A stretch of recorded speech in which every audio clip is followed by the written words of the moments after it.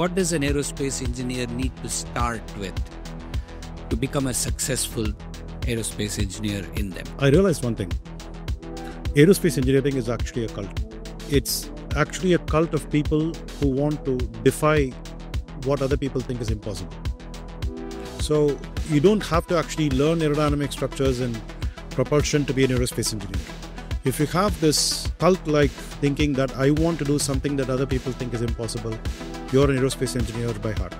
Do we need more colleges starting aerospace programs, or do you feel like there is also a need to tweak the curriculum a little bit to become more contemporary?